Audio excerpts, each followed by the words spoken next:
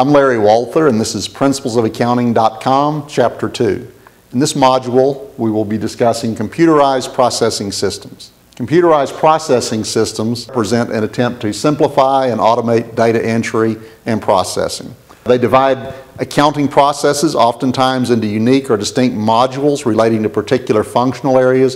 For example, there might be a module that relates to the sales function, where someone would, at the data entry terminal, enter information about sales transactions that would be converted into what would appear to be journal entries that can then be processed into financial statements.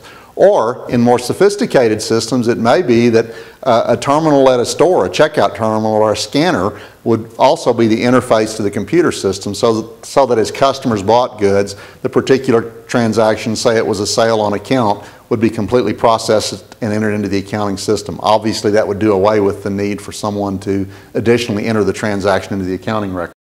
These systems should be user-friendly and very intuitive. There's an attempt to minimize keystrokes. There's things like pick lists in the software, automated call-up functions, autocomplete functions, and so on that are very much a part of the computerized processing system. Most of them are built on a database logic set, so although they may appear to be debit-credit based, it's probably not really maintaining the records in a debit-credit form. Instead, it's captured and housed in a database of information. The transaction data can therefore be sorted and processed based on any particular query structure. For example, give me the sales between October 4th and October 7th, some particular query such as that. It's very likely this system will provide up-to-date data that can be assessed by business decision makers on a real-time basis. The idea that you would post at the end of a month may be replaced by a real-time posting of information as the account balances are updated within the database. They can be used to produce numerous specialized reports in addition to the key financial statements that we customarily think of in an accounting system.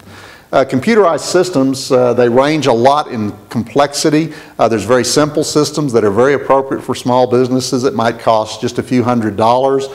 Oftentimes you'll move up though into $5,000 and $10,000 type systems that are industry specific, that help produce invoices and track inventory and things like this for a particular industry or group. And then there's the very advanced enterprise resource packages that go well beyond just the accounting function, and a business may invest millions and millions of dollars in a very large ERP type system.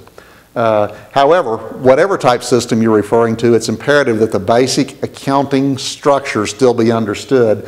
And that's why some students may feel like, I don't really need to learn debits and credits and preparing financial statements. Yet I assure you, understanding those in their manual context is essential for being able to properly implement and use an automated accounting system. Here's an example of a screenshot from a typical accounting software type package.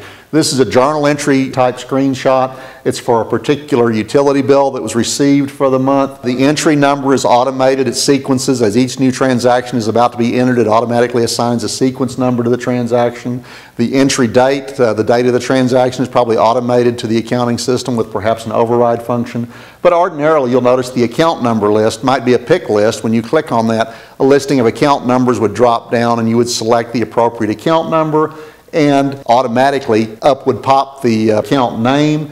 You would enter an amount. It might automatically enter an offsetting amount for the logically corresponding account. You would have an opportunity to override that if it was not the right amount. But before you could post this, or before the computer would accept the transaction, it would be imperative that the entry be in balance. And so there would be some sort of checkbox to indicate that the item is entered appropriately. And finally, there would be some sort of button to click or return key to go ahead and indicate you're happy with the entry and ready to enter it into the accounting system. And now, in closing this discussion on computerized processing systems, it's very important to consider in your own business that you think about how important it is to maintain control over this system. With a manual system, it's fairly easy to look at it and see if there's been alterations or unauthorized entries into the system. In a computerized system, it's very important to have appropriately authorized personnel with password protection to make sure that all transactions that are entered into the system are appropriate. It's just simply harder to look back into an electronic database and find things that are not appropriate or were entered incorrectly. So while they have the beauty of simplifying the accounting process, they also pose unique control risk to the organization.